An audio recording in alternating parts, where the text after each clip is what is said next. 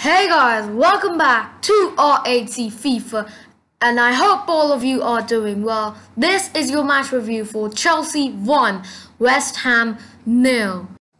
Before we get into the video guys, please leave a like if you enjoy and subscribe to the channel for more Chelsea content. Nice game, what a result. This is a very crucial result for our season. West Ham were leveled on points with us. Both of us had 55 points going into this game. Chelsea were inside the top 4 ahead of West Ham only on away goals. No, I'm in Champions League mood. I'm saying away goals, sorry. Goal difference. Chelsea were ahead of West Ham only on goal difference. And it was important that we win this game. And super important that we not lose. That we don't lose this game and we keep the momentum going to push for top 4 this season. And we do exactly that. 1-0 win over West Ham. Solid result. Clean sheet. And this is going well. Unbelievable so far our season. How Tuchel has just turned around our form. We were going like this in December. And now we are going like this. Let's go, man. We just need to keep up this form, and I don't think there's a chance that we can lose to Real Madrid if we play the way we did against West Ham. Now, 1-0 win. Let's talk about the game. So, Timo Werner scores. Yes, we won by a Timo Werner goal. That's what we all wanted when Chelsea paid about 50 million for him in the summer. It didn't happen so far. It has happened now. Chilwell crosses it in, Werner side foots it into the net. Now there had been some misses from Timo Werner, but I'm sure this goal should be enough to maybe motivate him and make him confident for the game against Real next week. Or not next week, it's in 3 days, it's on Tuesday. And overall this was a great game. I feel defensively we were very organized. Let's talk about the lineup. So it was Mendy in goal. It's 3-4-2-1 like usual. Christensen, Thiago Silva and Rudiger in defense. And Kante and Jorginho in midfield. Aspi played right wing back and Chilwell played left wing back. And it was, what was it? It was Mount, Pulisic and Timo Werner up top. Now, the lineup that made all of us raise our eyebrows. Aspi at right wing back. So I was okay because Aspi used to play right wing back, and we saw exactly that kind of a display like we saw under Antonio Conte, under I think Maurizio Sarri when he used to play Aspi at right back. Aspi is good in the full back position, crossing it in, distributing the ball, passing, and Tuchel later in his interview explained that West Ham are very good at set pieces. That's been one of their most important sources for goals this season, set pieces. So Aspi is kind of short and Christensen is really tall. So Tuchel wanted 3 tall centre backs in the box for set pieces. And well, that did the job. There were a few free kicks where I was like, oh, can they score? Can they score? But no, our defense was great. And yes, the height was a really big advantage. Tuchel did. And it did help us win the game. Aspi was kind of outpaced by Ryan Fredericks on that side. Sometimes Ryan Fredericks would just get in behind Aspi and he was caught there.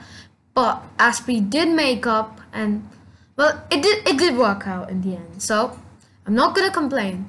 And in terms of the attack, I think first half we could have played a bit better. We were creating chances, but we weren't really finishing it off. We were creating some really decent chances, but there were loads of missed chances. I remember from Werner, Mount crosses it in really early on in the game. Werner just skies it. And there was a save as well from Lucas Fabianski when Pulisic just shoots it in and Fabianski just saves it. It was straight at the keeper, but sometimes, you expect a goal in that situation. You were heading into a halftime. I thought maybe like the Man City game, at halftime, Tuchel would give some instructions, change it up a little bit, then we would come into halftime and come into the second half, and score a goal. But no, as soon as I think that, within 1 minute, I see Pulisic running up towards the West Ham goal. He gives it to Chilwell. Chilwell gives it to Timo Werner. Timo Werner shoots and it's in. What a goal, man.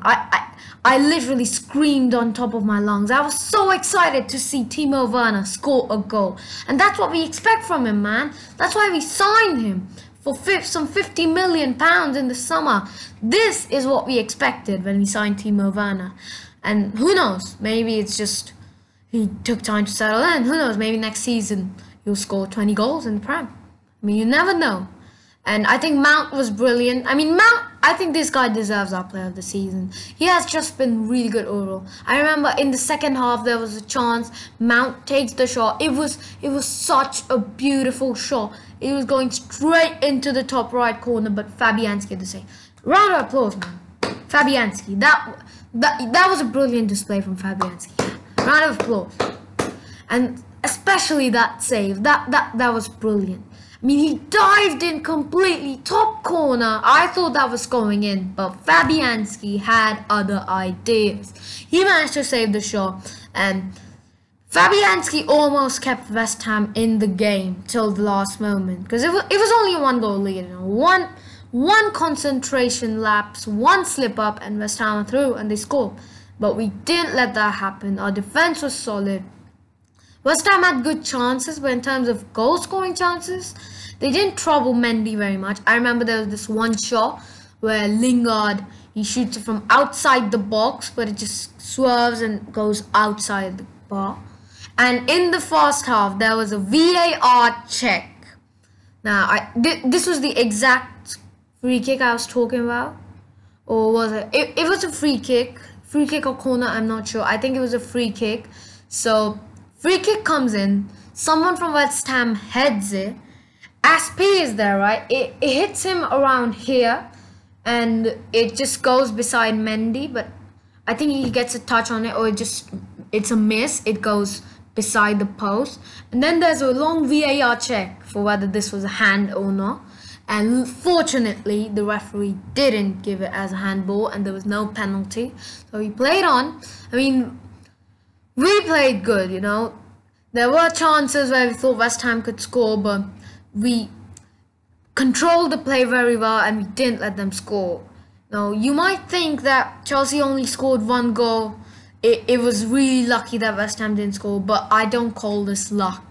If this was under Lampard, I might have, but under Tuchel, this is the defensive play that Chelsea can perform. The defensive ability that Chelsea have as a team to not concede for how many games is that now? I can't remember the last time we conceded a goal. Apart from West Brom, of course. I don't think we've conceded ever since that day. And Tuchel has revolutionized our defense. I think we have the best defense in the league.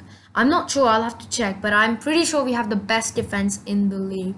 And what does this mean for the Premier League table? So Chelsea are on 58 points and 4th. Leicester are on 59 and West Ham are on 55.